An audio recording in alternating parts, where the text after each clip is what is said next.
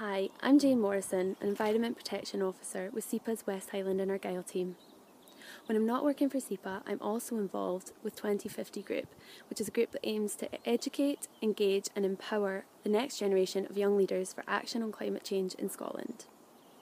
You may be aware that at the end of the month in Paris, the UN Conference on Climate Change will take place, otherwise known as COP21. Scientists predict that if global temperatures rise much beyond 2 degrees Celsius, the results could be unpredictable and catastrophic. With this in mind, it is important that we get an agreement from leaders at COP21 to limit this rise in global temperatures at 2 degrees or below.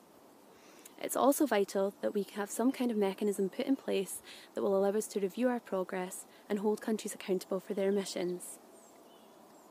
On a personal level, I think there's never been a better time than now to get involved with taking action on climate change. Working with the 2050 Climate Group has allowed me to see how many resources and opportunities are out there already for us to take action, whether it be through government initiatives, through community groups, through schools, businesses, working with charities, or even something like calculating your own carbon footprint online and looking at the lifestyle changes that you can make. The days of feeling powerless to do anything about it are gone.